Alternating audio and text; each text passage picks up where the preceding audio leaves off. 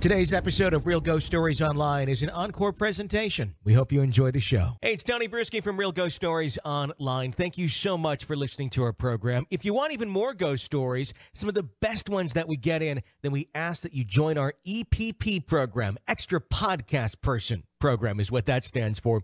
For only $5 a month, you get all of our bonus episodes, more than 80 of them, access to the archive of episodes that have fallen off of iTunes, and exclusive video content as well, including our new series, Seeing Ghosts, with exclusive ghost photos that are just completely creepy. It's only $5 a month. That's what keeps this show funded and on the air. If you like what you hear, please support us and help keep this thing going. Sign up at realghoststoriesonline.com and click Become an EPP. Welcome to Real Ghost Stories Online. Call in your real ghost story now at 855-853-4802. Or write in at realghoststoriesonline.com. You're about to enter the world of the unknown and quite possibly the undead. This is Real Ghost Stories Online. If you have to think back on what's one of the most common type places that we get stories from at Real Ghost Stories Online, where would it be? What common location seems to be one of the most haunted? Think about it. Think about it. That's right. Hospitals. For whatever reason, hospitals are one of the hottest beds, if you will, of haunting activity. And on today's episode of Real Ghost Stories Online, we're going to talk with Richard Estep, author of the book World's Most Haunted Hospitals. And we're going to talk about just that, some of the most haunted hospitals in the world, why they are the most haunted, and why are spirits drawn to these places. It's going to be a very fascinating hour of Real Ghost Stories Online, and I welcome you and thank you for joining us. If you're a new listener, we hope you enjoy this program, and be sure to check out our archived shows as well, as this is one of the most listened to paranormal ghost shows out there today. Literally hundreds of episodes just filled with everything you could possibly want in the world of paranormal. You can find more about that on our website, realghoststoriesonline.com. Let's get right into our interview today with Richard Estep. He is a professional paranormal investigator, several years behind doing that, but I'll let you explain your background a little bit, Richard, and what brought you into the world of the paranormal. Sure. Well, I've had a lifelong fascination with all things paranormal. Ever since I can remember as a boy, I was that kid that when everybody else was out running around playing sports, I would be reading the books that I got from the library about haunted houses and ghost stories, starting with the junior stuff, but then going on to some of the weightier books by guys like Peter Underwood and Harry Price and some of the American authors, the Warrens. So I've always had a fascination with stuff like that. Okay. It's always been something I've been desperately interested in. And my grandparents' house was haunted when I was growing up, so they had told me some great first-hand ghost stories that I just was fascinated by. Did you have any experiences yourself in your grandparents' house that were paranormal? I did not have any experiences myself, but it wasn't for lack of looking. And I used to... I used to lie awake at night terrified that I would encounter the resident apparition, which was an old lady that had tucked my stepdad and his brothers and sisters into bed at night.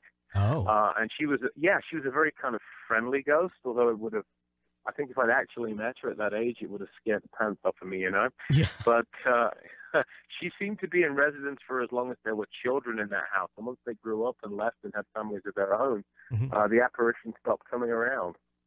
Very much like a caregiver type ghost. Yeah, absolutely. A very kind of maternal, caring ghost. That's the type that you want to have. If you have a ghost, if you have to pick, who's going to be haunting the house, that would be the good one to have. Until one day you realize, oh, it has a third eye and it happens to be red. What's going on here? Well, let's talk about your book here, World's Most Haunted Hospitals. I want to ask you this, first off, how do you define what hospitals are the most haunted?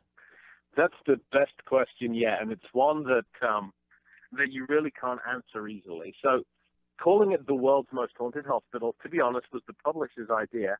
Not that I was against it, but you're making a pretty bold claim. Mm-hmm. Because as you say, how do you define something so subjective?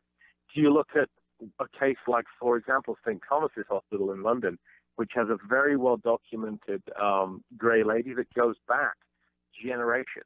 Mm-hmm. You know, you've got a haunting that is well over a century, consistently old.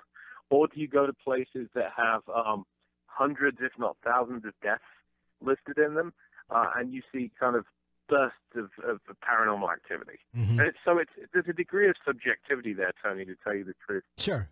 I didn't know if there was a certain way you were ranking it or not, but a lot of times the publishers, that's what they do. They come up with the title that's going to stand out the most, and it certainly does.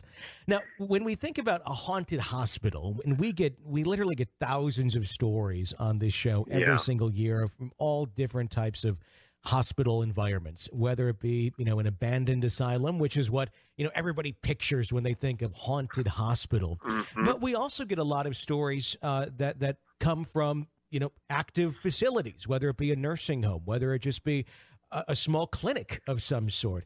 It's not always the creepy abandoned places that have spirits in it, is it? And I don't think that's even a factor, the creepiness of it, as much as that's psychological. Mm-hmm. But I've said many times that when it comes down to a hospital, and you can pick any hospital, pick a busy metropolitan hospital, pick one that's in downtown New York or Chicago or London, wherever. Mm-hmm. And if you look at a typical year in the life of a modern hospital, let's say, mm-hmm. you see the entire spectrum of human drama played out on that stage. And so in one part of the hospital, you have joy, you have new life coming into the world, you have babies being delivered, families that are being augmented. It's terrific. And that's very intense emotion. Mm-hmm. And then just not that far away, you have lives that are coming to a close. So in some of the longer-term care facilities, facilities in the hospital, you have people that have lived 60, 70, 80 years and are breathing their last. And you get grief, you get sadness. And then there's the emergency room where you have lives that are ending unexpectedly most of the time and sometimes violently. And all of that is within this relatively small amount of space. Mm-hmm. And how could that not leave its mark on the environment? You just almost answered my next question, but I want to expand upon it. And that question was, why is it that hospitals are a hotbed for activity? And you just explained it all. I mean, it's very much because of what is going on, all of those emotions and the extreme range of all of it. I guess what I want to ask, though, is, okay, so all of these emotions are being expelled in this one place. Why are they staying there? The spirits, you mean? Yeah. Why is it that, obviously these things happen, but in a lot of cases, especially, if it didn't end in death, and even when it does end in death, the people aren't typically buried on the property. If it's a newborn baby, they go off and they live their life in their home. Why is it that so much of this energy, so much of these entities, or so many of these entities, seem to stay in the hospital? That's a great question. And one of the hospitals that I investigated, an old hospital outside Salt Lake City in Utah, there were multiple reports by visiting psychic mediums. There were multiple reports of a traffic cop, if you will, and that's the term I'm using because as an analogy. Mm-hmm. It was a nurse, the spirit of a nurse, that was actually helping to direct those that had passed on. Supposedly she acted to send them on into the next life. The implication being that they needed some kind of help getting there. So I do wonder if the spirits, some of them may not be earthbound, just because of the intensity of emotion that's going on in that location. Mm-hmm. That makes sense. Who comes back to haunt these places? Do you see an increase in whether it be patients or staff or both? What have you found? It was definitely a mixture of both. And one thing that I think I've seen very commonly researching the book is you look at many medical providers and they don't see it as a job. They see it as a calling or a vocation. Mm-hmm. It's not even a profession. Not to denigrate having a profession, but it's a calling. They're naturally healers. And these are the kind of people that regularly work unpaid overtime. that regularly are in tough situations and that go above and beyond. Sure. And I think it's that kind of mentality, that kind of healer mentality, or I should probably call it healer spirit, if you will, that draws the employees back. And I've seen a number of cases in which doctors, nurses, even an X-ray technician have been reported both in terms of apparitions and EVPs at the hospitals where they once worked in life. And then you have those patients as well that do seem to be earthbound there, and I think they return or they stay in residence less voluntarily. Mm-hmm. I was going to ask, I mean, it makes sense to me anyway, as far as the staff sticking around, because it's one of those things where, and this is true in almost any career or vocation, if it's something you're extremely passionate about, if it's something that is literally an extension of you, you do seem to see more of an activity, or at least, retrospectively, you tend to see more activity within those sort of buildings or locations where those jobs are being practiced by the people who were the practitioners of those jobs and those careers, than you do so much, a fast food employee. I mean, obviously, there's not many people who are, very much, that is what I was called to do.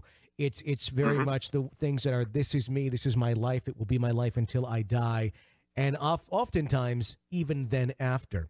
So that led me to my next question of about the patients, and you had just said it too, that maybe they're not so much there by choice. And I was going to ask, are they there by choice? And if they're not, why? Why are they there, and what is keeping them there?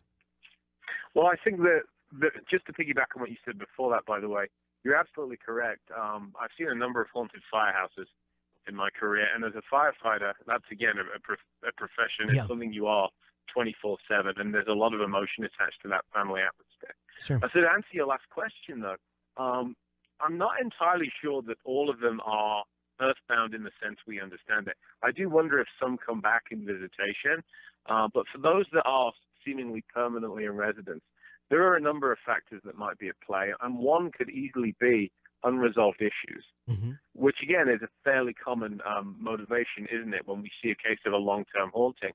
In fact, going back to the very earliest ghost stories we have recorded, these unresolved issues are absolutely reasons that a spirit can stay earthbound. So I think that's a large part of it. Just the unresolved issues. Do you think that they are aware that they are stuck? Do you think that a lot of them are aware that they are even dead? Because we hear so many cases, and it seems to be more common in a hospital setting, but more so like in an assisted living or an end-of-life care type facility, where we hear the stories of someone who resided in a certain room for a couple years before they passed. And then their daily activities, whether it be the blanket gets folded in this specific way or whatever it be, it continues to repeat itself after they're gone. Sure, and it's a question of, is there any intelligence there? Are we truly intelligent, or is it more residual? And I know I encountered some cases, again, looking at some of the London hospitals. One that I won't forget that was really quite sad and yet also helpful is a nurse who found herself in a position that no medical professional should ever be in ethically, where she was caring for her own fiancé. She was his nurse, and she accidentally overdosed him with morphine. And he died. And so what's interesting about this particular apparition is she's said to appear, and nurses see her whenever narcotics are being given, pain medication. And it's almost as though she's still beating herself up emotionally over this single error that she made that ended so badly. And she's coming back to say to the newest generations of nurses, hey, don't be like me. Check your dose more carefully. Don't make this mistake, because I'm still paying for it centuries later. It's almost as if she's coming back to be a help in the hospital. It is, but also the affect is very melancholy, You're right, she is being beneficial, but it's also very sad that, forgiveness is something I think we all need to be better at, and we could all work harder at. But if you can't forgive yourself after that amount of time, it's a very sad thing. How long should you continue to pay yourself for a mistake that was honestly made? And how could someone like that be helped to eventually cross over if they're Yes, sitting there indeed. still doing that. Yeah, I guess agree more. that also kind of leads me to the thought of, sometimes you can have things like that where they are trying to be a help, trying to almost make, in this case, obviously, others aware of what sort of error, what the result of an error could be, if someone's not paying close enough attention. Could these things ever be a danger, or are they ever a danger to the living, especially in a setting like a hospital where things are very much life and death? And if something gets screwed up, if something is not attended to correctly or misjudged or misguided, can obviously have catastrophic results. Well, I've spoken to a lot of medical providers in the course of researching the book, and just generally over my own 15-year career as a paramedic and an EMT. Most hospitals do not like to talk about their ghost stories. They don't. And I absolutely understand why. Because the hospital is supposed to be a calm place of rest and recuperation, and you can't do that if you're scared of the resident spook, if you will. Sure. But if you do get to talk off the record to people that work in hospitals, especially those that work in palliative care, there are a lot of these stories, and virtually none of them, at least in currently operating hospitals, are negative.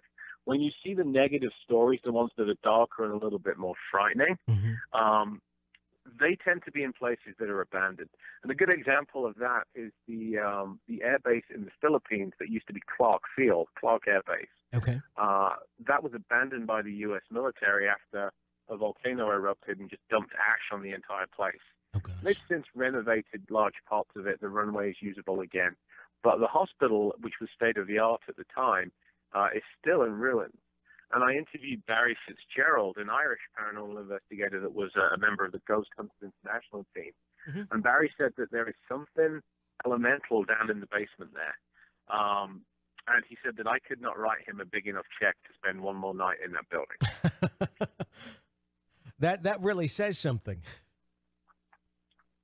It does. And yet I think it's independent of the hospital's role. I think that happened to do with the ground that was there many years before the hospital was built. Sure. In the middle of the 20th century. Yeah, you have that sort of phenomenon, that sort of issue with homes all the time too, depending on where a home was built. I suppose it could be applicable to a business, a hospital, whatever it is. What sort of ground are you building on? What was there before? And was it meant for use as anything other than, for example, a burial site?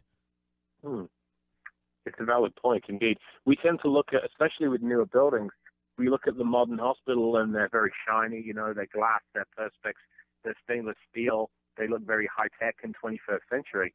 But you have to look at the location that they were built on.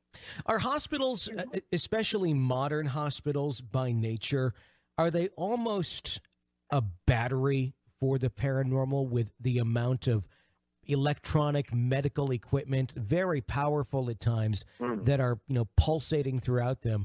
I always think of this when people ask about, because obviously I'm in radio, a haunted radio station. I have so many stories of those, but, it almost makes sense. You have transmitters, you have this, you have that. Yeah. Very much, I think of it just the energy that something can feed off of. A radio station is a great place, as would be a hospital, I would think, at least a modern hospital.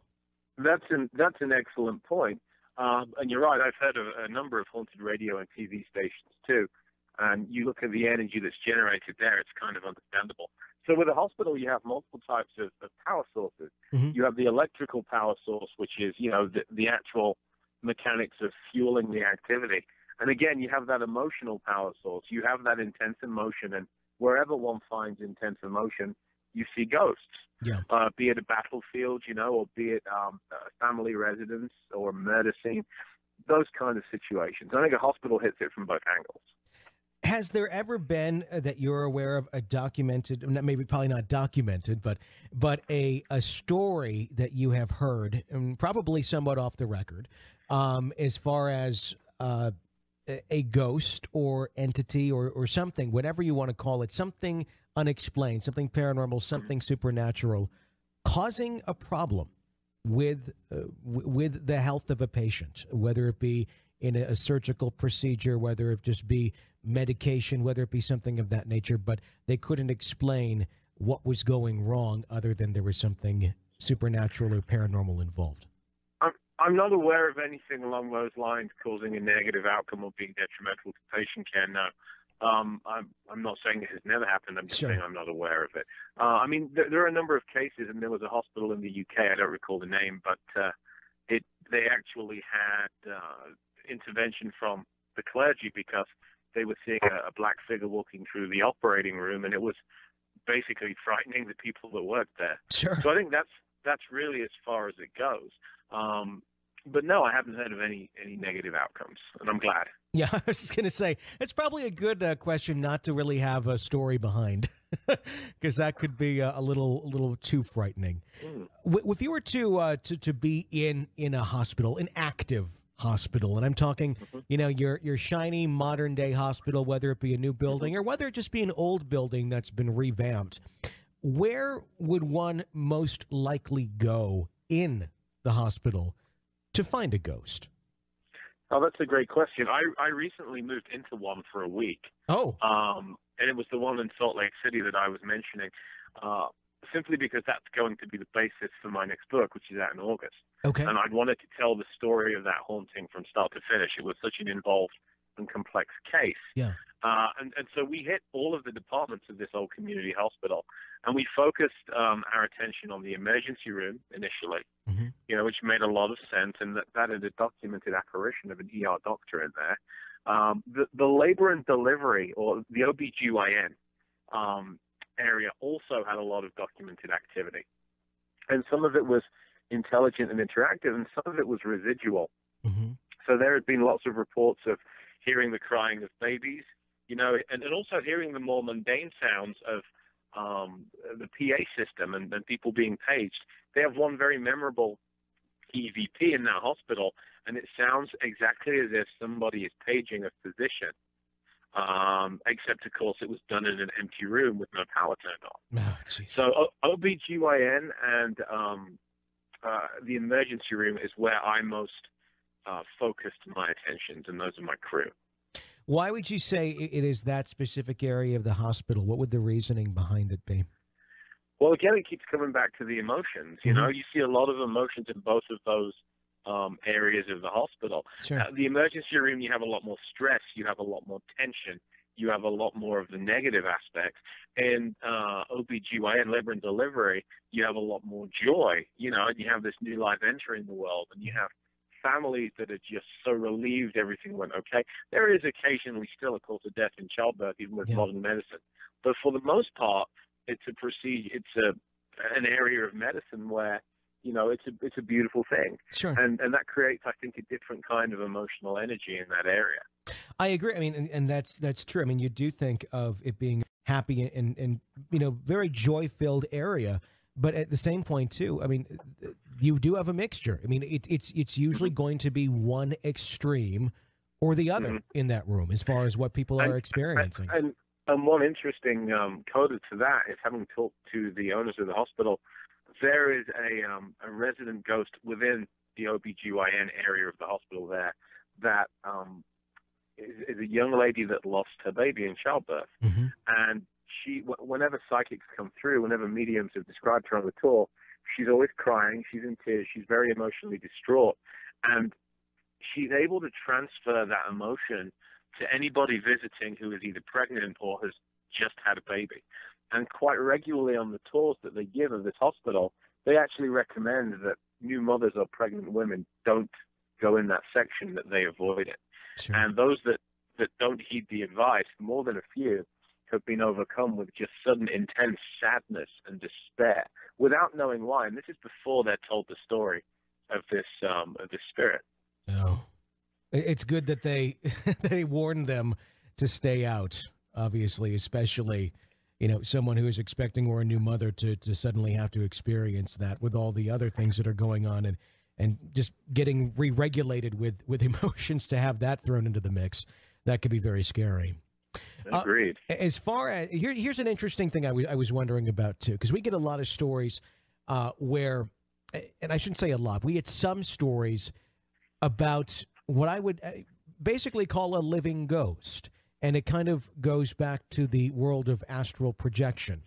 where we have stories of people who are in a dream state, if you will, and they are dreaming they are in a different place. We had a story the other day about a woman who was dreaming she was back at her childhood home in the backyard, and she was dreaming that she saw this family having a campfire in the backyard, and was looking at a tree that she was fond of as a child. She went to go visit that home a couple weeks later, just out of curiosity, asking if she could take a picture of this tree that she was so fond of.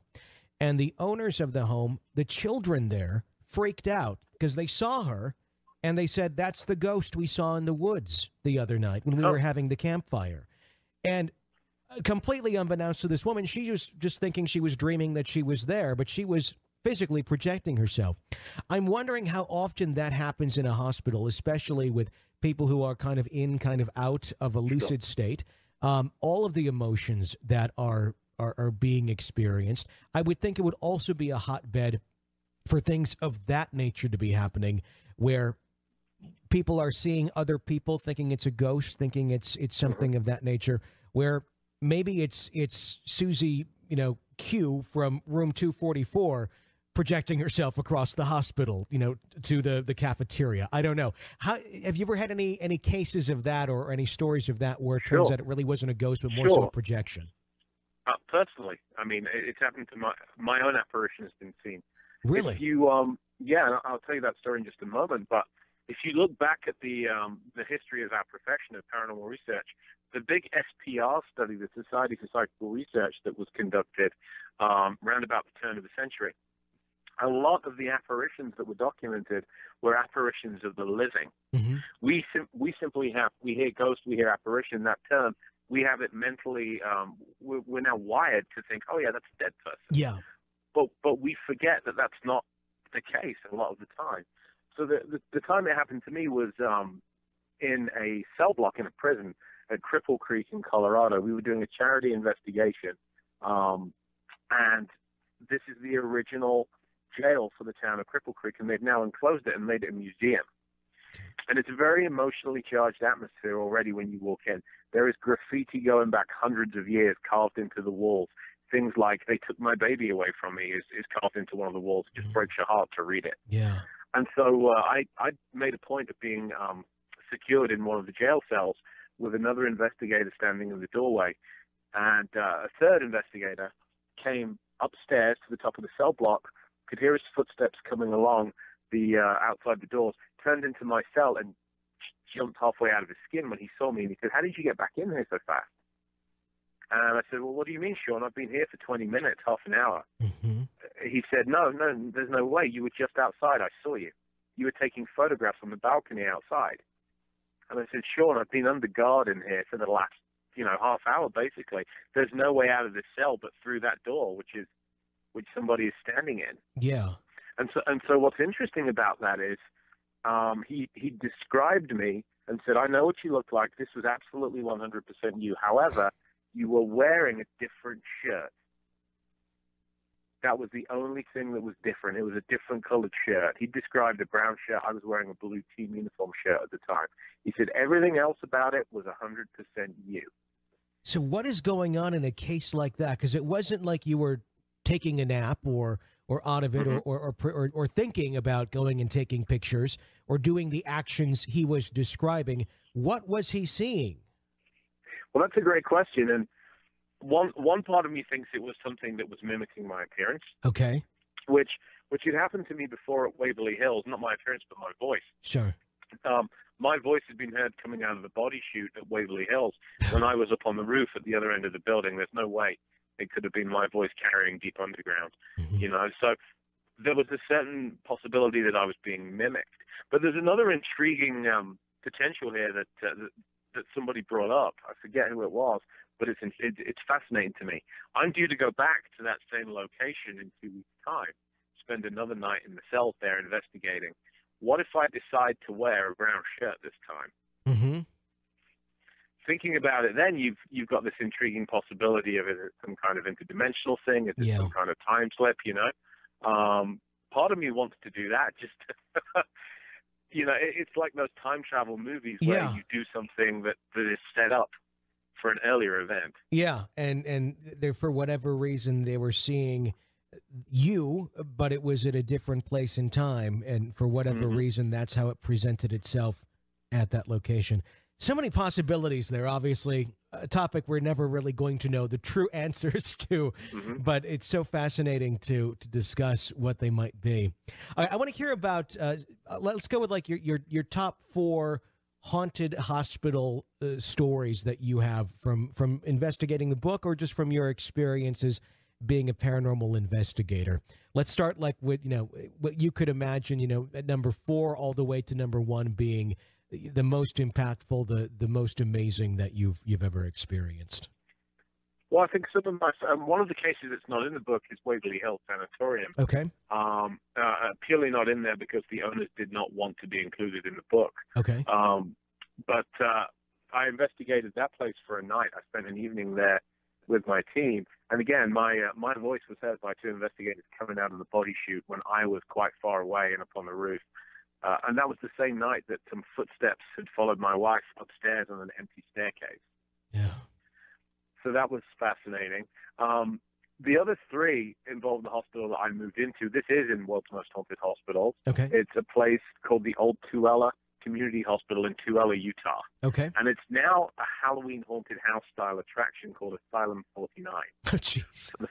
The folks that bought it, and if that's not enough, it's built next to the cemetery. It directly backs onto the cemetery. And the rear of the building is a separate business, and it is a nursing home for senior citizens. Did they? So you have. Were the people who buying it, were they aware of its true haunted history? I think that when Kim Anderson, the gentleman that first bought it, along with a couple of other folks, he'd heard a couple of stories but didn't think that much of it. He just thought, how cool would it be to have a haunted house attraction that's a hospital? Sure. And this place has been on TV. If you saw the Stephen King miniseries The Stand, this played the Boulder Community Hospital in that TV series. Okay. So it kind of is a great place, and they've shot music videos there and a number of things. So it's spooky purely because when this place closed down at the beginning of the 21st century, they just moved out and left everything there. So it has the original patient bed. It has x-ray machines. Mm-hmm. It has an ER with all the equipment in it. It really is a hospital that looks like people just left one day, closed the doors, and moved out. Yeah. And so when they purchased this place, now most of the walls are covered in blood spray. You turn into any dark corner and you'll find a zombie or a werewolf or some kind of nasty creature sculpted in latex that's designed to give you a scare. Mm-hmm. And the place is absolutely riddled with ghosts. And so I'd gone initially there to investigate the book for World's Most Haunted Hospitals and had a fairly quiet night, although I enjoyed going through their archive of anomalous photographs and of EVPs. And the owner said, the problem is you came here in the spring. This is off season for us. We're just doing construction. Mm-hmm. They said, when this place is hopping, when it's active, is October. We have over 30,000 people a year come through here.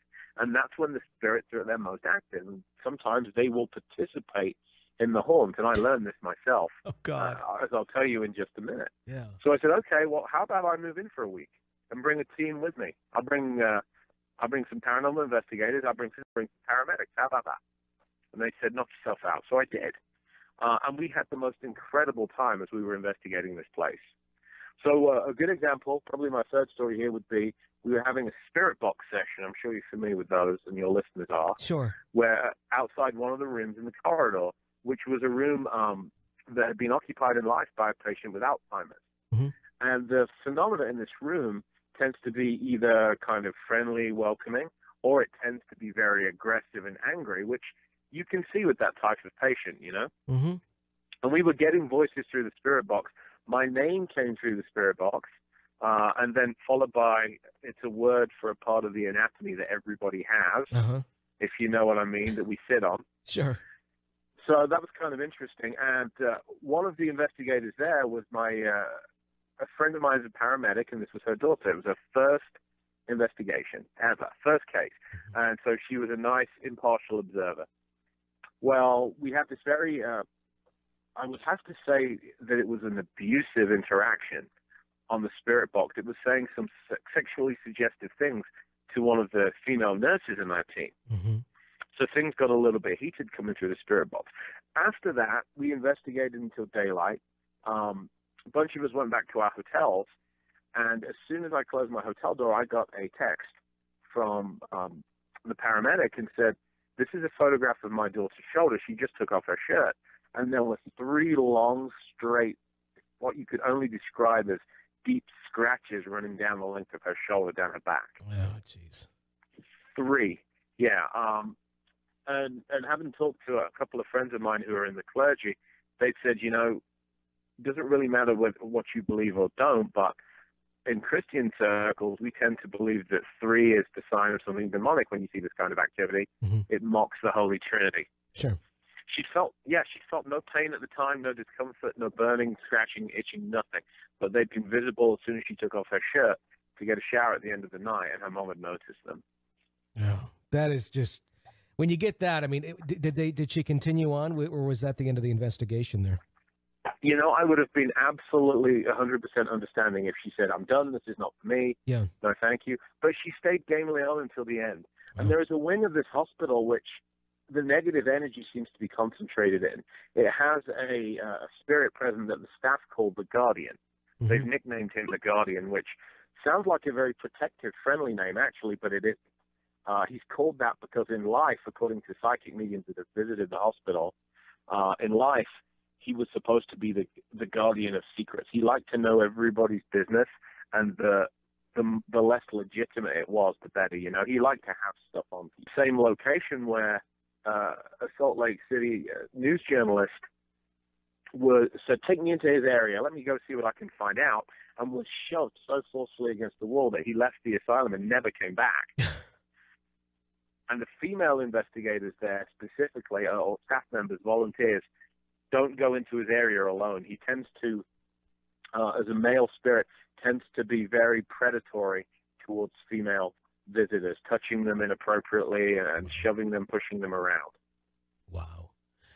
With a building like that where it has so many different facets to it, is this the same one that you said that also has an elderly care now added to it, or was that the previous building? No, this is the same location. Same location. Okay. With that, because I'm seeing a lot of that, especially with some of these older buildings that had been abandoned for quite some time, mm-hmm. now being revamped and turned into all sorts of interesting things that are not always care facilities, but sometimes a facet of them becomes an elder care part. Mm-hmm. Are you hearing any stories of activity within like the elder care part of the facility? Because I have another question about that right after you answer that. Well, I'd be careful about answering it because it's still a working retirement facility, but sure. They are relocating that part of the building. Oh. But you can actually see that answer for yourself because this location was covered on an episode of Ghost Adventures. Okay. And on that episode, Zach Bagans and his folks actually interviewed some of the nursing staff in the nursing home, and they had been very clear to him about the fact that they have all kinds of activity going on in the home as well. Okay. So I'd encourage your listeners to get more info on that, to go watch the Ghost Adventures episode that covers the old Tuella Hospital. Sure. Are you familiar at all with the, and I want to hear your other two stories, are you familiar at all with the building that was once the Traverse City State Hospital? I'm not. In Traverse City, Michigan. That's a good one to look at on this topic. I lived up there several years ago, and right when I was moving, they were revamping it, and it was a state hospital used, for all different purposes. A lot of a mental care facility and things of that nature. But very Gothic-looking building, multiple buildings, large campus. But abandoned for many years, and it was one of the spookiest looking buildings I'd ever seen. It's now called Traverse City Commons, and they've turned it into there's an elder care facility, there's gourmet restaurants, there's boutique shopping in it, and it looks like you're walking into a Stephen King movie. And I give them credit because it's a very ornate, very beautiful building, but very, very spooky.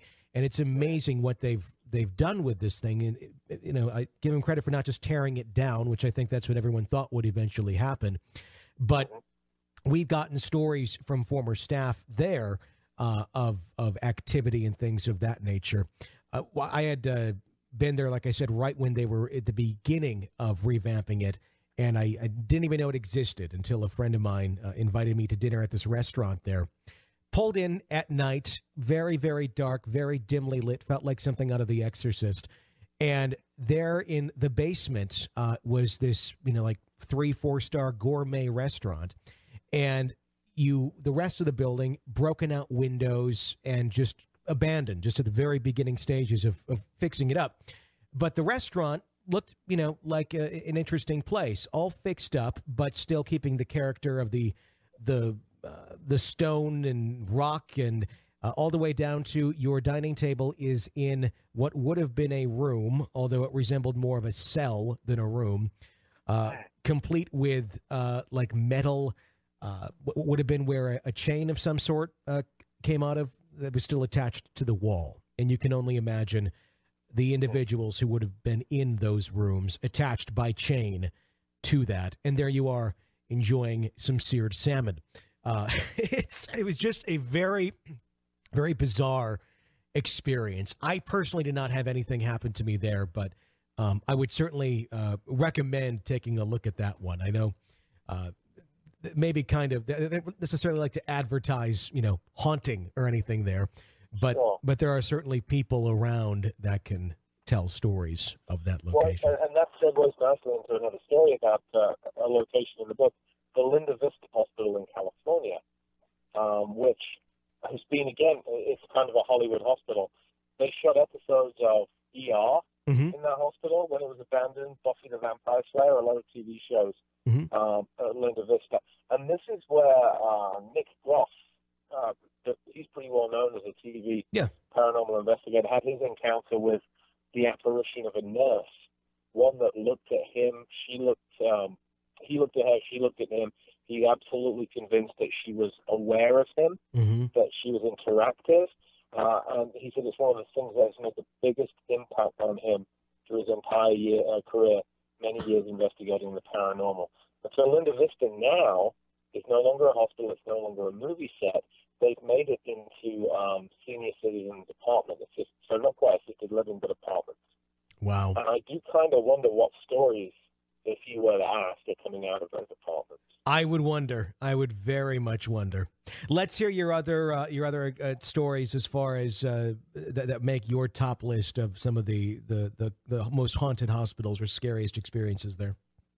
Well, I think one of my favorite ones came, again, when I interviewed the guys from Ghostbusters International and talked about one of their locations out in the Philippines.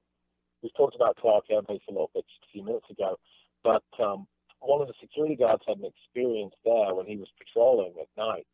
He encountered what he's convinced is the apparition of a U.S. serviceman, completely wearing his uniform, if you will. And this particular hospital was the first stop for casualties coming back from Vietnam during the 60s and 70s. So you had a lot of physically and emotionally traumatized American servicemen coming through, you know, to get medical care, and then they returned to the U.S. mainland. And so this particular apparition that he encountered had a black area where his face should have been. And according to the security guard testimony, the security guard was smoking, and the apparition gestured as in, hey, give me a cigarette. And so the guard says that he did hand over his cigarette, which was lit. The apparition took it and then disappeared into thin air right before his eyes. Wow. Taking the cigarette with him? Taking the cigarette with him. You think of that like from happening in a movie, but when you're talking about it happening, you know, in real life, that leads to many other questions of how did it take something physical with it like that?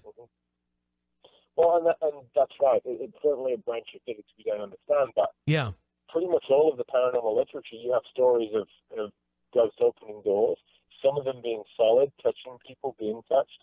So there is some form of energy and interplay there that we don't understand yet.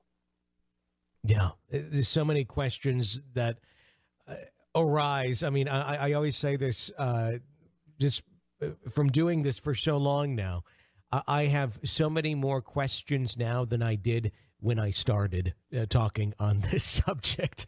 You know, I may be able to give more opinions and have more ideas, but I am still as far from an expert on the topic as anyone. And I don't think really anyone is. It's more so just about reiterating the experiences that we have or that we learn about, and able to provide more perspective. But ultimately, that just ends up leading to more and more questions than anything else. The more you learn, I think, in this field, the more you realize you still have to learn. And for every answer we get, it raises more questions. It truly, truly does. This new book that you're working on, can you talk about that a little bit? So the new book is, we just completed it actually. It's called The Haunting of Asylum 49. It's due out on August 22nd in the U.S. and worldwide. And it basically covers in more detail the Haunting of Asylum 49. Okay. And I wanted to actually live on site. I wanted to be there around the clock, you know, and spend more time than just a night or two delving into its secrets, interviewing the people that work there, interviewing the owners, looking at its history ever since it fell into private hands, and some of the more interesting paranormal experiences there. It sounds like a great book. When it comes out here later in the year, would you come back on the show again to talk about it? I'd be delighted to come back on and talk about it then. I'd love to have you back on then. Thank you so much for talking with us today about world's most haunted hospitals. It's been very fascinating. It's been a pleasure and a privilege. Thank you very much. There you go. That wraps up today's episode of Real Ghost Stories Online. If you like the show, please consider supporting it, helping us stay on the air. Become an EPP, get access to 80-some bonus episodes, just jam-packed with some of the best ghost stories that we ever get in. You can sign up to be an EPP on our website, realghoststoriesonline.com. Click Become an EPP. Of course, more extras with that as well, including exclusive video material and more. You won't regret it. Great stuff up there, so check that out and help keep this thing going. Until next time, for Jenny Brewski, I'm Tony Brewski. Thank you for listening to another episode of Real Ghost Stories Online.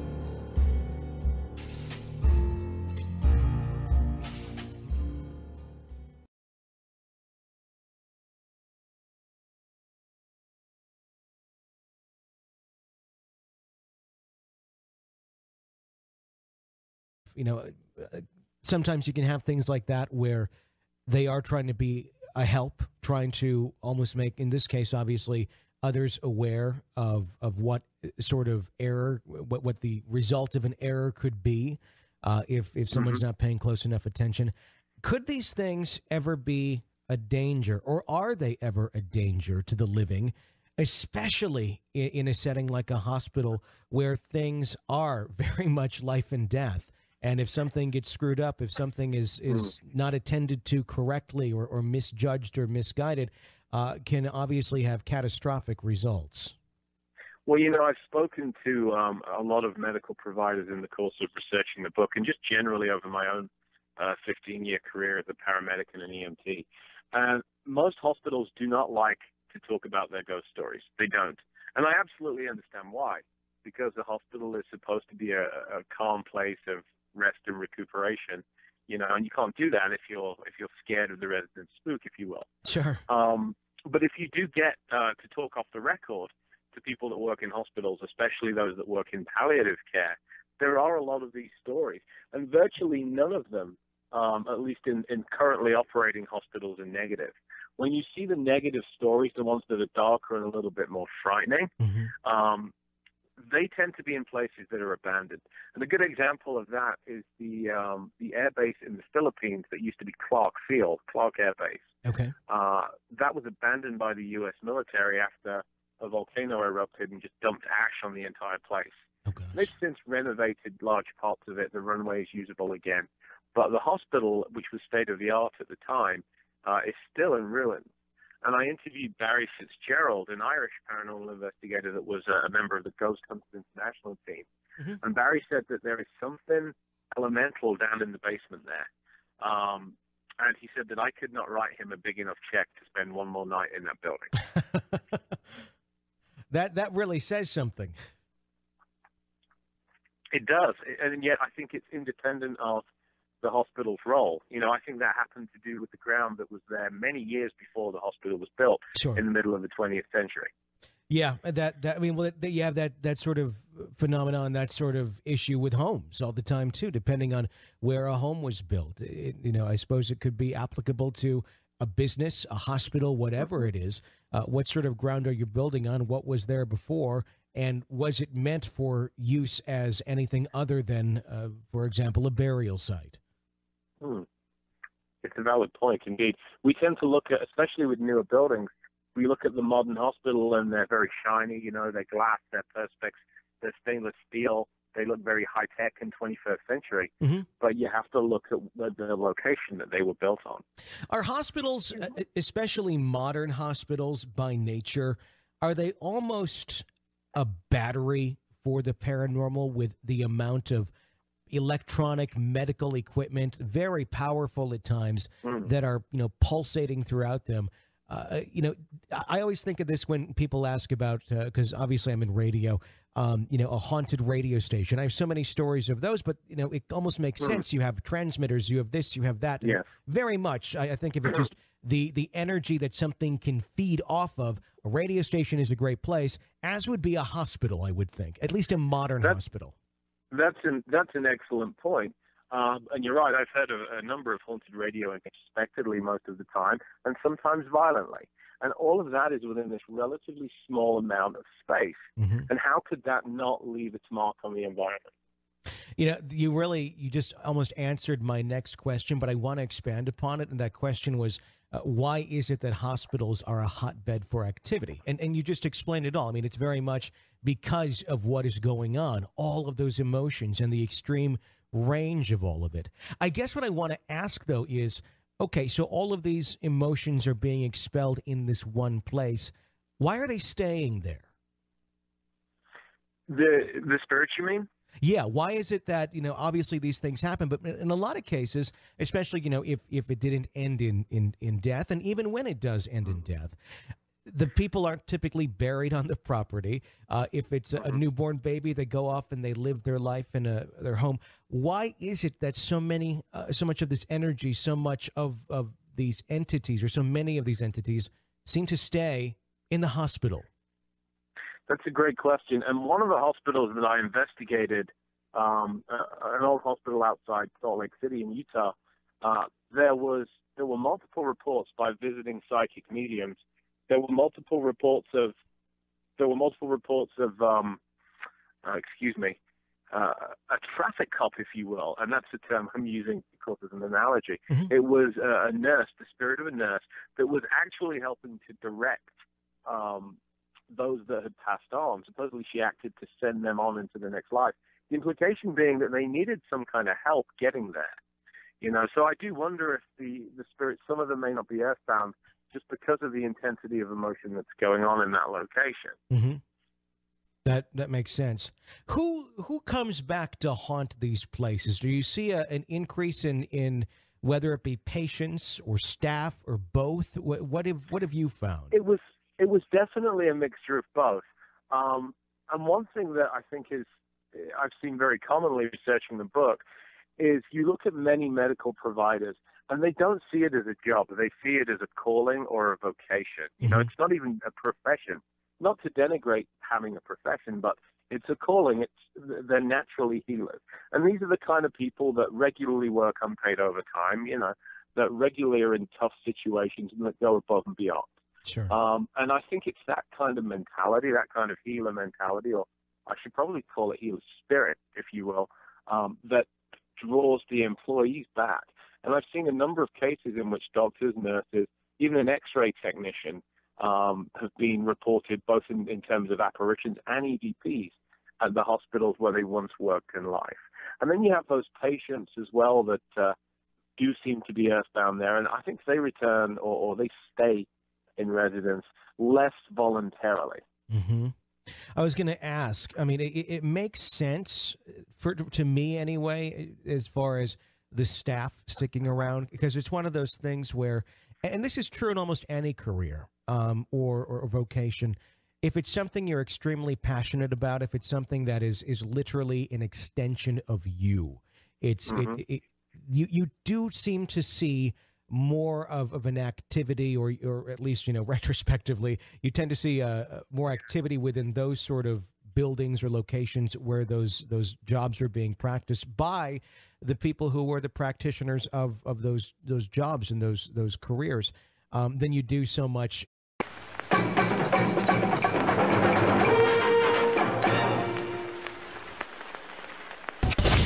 Today's episode of Real Ghost Stories Online is an encore presentation. We hope you enjoy the show. Hey, it's Tony Bruschi from Real Ghost Stories Online. Thank you so much for listening to our program. If you want even more ghost stories, some of the best ones that we get in, then we ask that you join our EPP program, Extra Podcast Person program is what that stands for.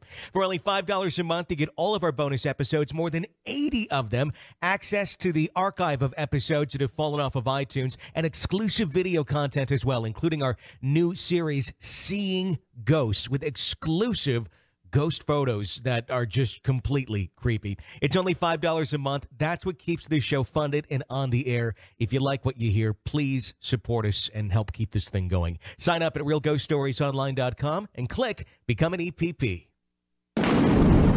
Welcome to Real Ghost Stories Online. Call in your real ghost story now at 855-853-4802. Or write in at realghoststoriesonline.com. You're about to enter the world of the unknown, and quite possibly the undead. This is Real Ghost Stories Online. If you have to think back on what's one of the most common type places that we get stories from at Real Ghost Stories Online, where would it be? What common location seems to be one of the most haunted? Think about it. Think about it. That's right. Hospitals. For whatever reason, hospitals are one of the hottest beds, if you will, of haunting activity. And on today's episode of Real Ghost Stories Online, we're going to talk with Richard Estep, author of the book World's Most Haunted Hospitals. And we're going to talk about just that, some of the most haunted hospitals in the world, why they are the most haunted, and why are spirits drawn to these places. It's going to be a very fascinating hour of Real Ghost Stories Online, and I welcome you and thank you for joining us. If you're a new listener, we hope you enjoy this program, and be sure to check out our archived shows as well, as this is one of the most listened to paranormal ghost shows out there today. Literally hundreds of episodes just filled with everything you could possibly want in the world of paranormal. You can find more about that on our website, realghoststoriesonline.com. Let's get right into our interview today with Richard Estep. He is a professional paranormal investigator, several years behind doing that, but I'll let you explain your background a little bit, Richard, and what brought you into the world of the paranormal. Sure. Well, I've had a lifelong fascination with all things paranormal. Ever since I can remember as a boy, I was that kid that when everybody else was out running around playing sports, I would be reading the books that I got from the library about haunted houses and ghost stories, starting with the junior stuff, but then going on to some of the weightier books by guys like Peter Underwood and Harry Price and some of the American authors, the Warrens. So I've always had a fascination with stuff like that. Okay. It's always been something I've been desperately interested in. And my grandparents' house was haunted when I was growing up, so they had told me some great first-hand ghost stories that I just was fascinated by. Did you have any experiences yourself in your grandparents' house that were paranormal? I did not have any experiences myself, but it wasn't for lack of looking. And I used to... I used to lie awake at night terrified that I would encounter the resident apparition, which was an old lady that had tucked my stepdad and his brothers and sisters into bed at night. Oh. And she was a very kind of friendly ghost, although it would have, I think if I'd actually met her at that age, it would have scared the pants off of me, Yeah. But she seemed to be in residence for as long as there were children in that house. And once they grew up and left and had families of their own, the apparition stopped coming around. Very much like a caregiver type ghost. Yeah, absolutely. A very kind of maternal, caring ghost. That's the type that you want to have. If you have a ghost, if you have to pick, who's going to be haunting the house, that would be the good one to have. Until one day you realize, oh, it has a third eye and it happens to be red. What's going on here? Well, let's talk about your book here, World's Most Haunted Hospitals. I want to ask you this first off: how do you define what hospitals are the most haunted? That's the best question yet, and it's one that you really can't answer easily. So, calling it the world's most haunted hospital, to be honest, was the publisher's idea. Not that I was against it, but you're making a pretty bold claim. Mm-hmm. Because as you say, how do you define something so subjective? Do you look at a case like, for example, St. Thomas's Hospital in London, which has a very well-documented grey lady that goes back generations? Mm-hmm. You've got a haunting that is well over a century, consistently old. Or do you go to places that have hundreds, if not thousands, of deaths listed in them, and you see kind of bursts of paranormal activity? Mm-hmm. And there's a degree of subjectivity there, Tony, to tell you the truth. Sure. I didn't know if there was a certain way you were ranking it or not, but a lot of times the publishers, that's what they do. They come up with the title it's going to stand out the most, and it certainly does. Now, when we think about a haunted hospital, and we literally get thousands of stories on this show every single year from all different types of hospital environments, whether it be, an abandoned asylum, which is what, everybody pictures when they think of haunted hospital. Mm-hmm. But we also get a lot of stories that come from, active facilities, whether it be a nursing home, whether it just be a small clinic of some sort. It's not always the creepy abandoned places that have spirits in it, is it? And I don't think that's even a factor, the creepiness of it, as much as that's psychological. Mm-hmm. But I've said many times that when it comes down to a hospital, and you can pick any hospital, pick a busy metropolitan hospital, pick one that's in downtown New York or Chicago or London, wherever. Mm-hmm. And if you look at a typical year in the life of a modern hospital, let's say, mm-hmm. you see the entire spectrum of human drama played out on that stage. And so in one part of the hospital, you have joy, you have new life coming into the world, you have babies being delivered, families that are being augmented. It's terrific. And that's very intense emotion. Mm-hmm. And then just not that far away, you have lives that are coming to a close. So in some of the longer-term care facilities, facilities in the hospital, you have people that have lived 60, 70, 80 years and are breathing their last. And you get grief, you get sadness. And then there's the emergency room where you have lives that are ending. A fast food employee. I mean, obviously, there's not many people who are, very much, that is what I was called to do. It's very mm-hmm. much the things that are, this is me, this is my life, it will be my life until I die. And oftentimes, even then after. So that led me to my next question of about the patients. And you had just said it too, that maybe they're not so much there by choice. And I was going to ask, are they there by choice? And if they're not, why? Why are they there? And what is keeping them there? Well, I think that just to piggyback on what you said before that, by the way, you're absolutely correct. I've seen a number of haunted firehouses in my career, and as a firefighter, that's again a profession. It's something you are 24/7, and there's a lot of emotion attached to that family atmosphere. Sure. So to answer your last question, though, I'm not entirely sure that all of them are earthbound in the sense we understand it. I do wonder if some come back in visitation, but for those that are seemingly permanently in residence, there are a number of factors that might be at play, and one could easily be unresolved issues, mm-hmm. which again is a fairly common motivation, isn't it, when we see a case of a long-term haunting. In fact, going back to the very earliest ghost stories we have recorded, these unresolved issues are absolutely reasons that a spirit can stay earthbound. Mm-hmm. So I think that's a large part of it. Just the unresolved issues. Do you think that they are aware that they are stuck? Do you think that a lot of them are aware that they are even dead? Because we hear so many cases, and it seems to be more common in a hospital setting, but more so like in an assisted living or an end-of-life care type facility, where we hear the stories of someone who resided in a certain room for a couple years before they passed. And then their daily activities, whether it be the blanket gets folded in this specific way or whatever it be, it continues to repeat itself after they're gone? Sure, and it's a question of, is there any intelligence there? Yeah. Are we truly intelligent, or is it more residual? Yeah. And I know I encountered some cases, again, looking at some of the London hospitals.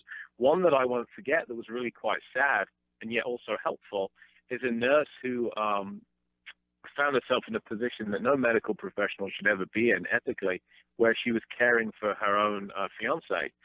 She was his nurse, and she accidentally overdosed him with morphine. Oh. And he died.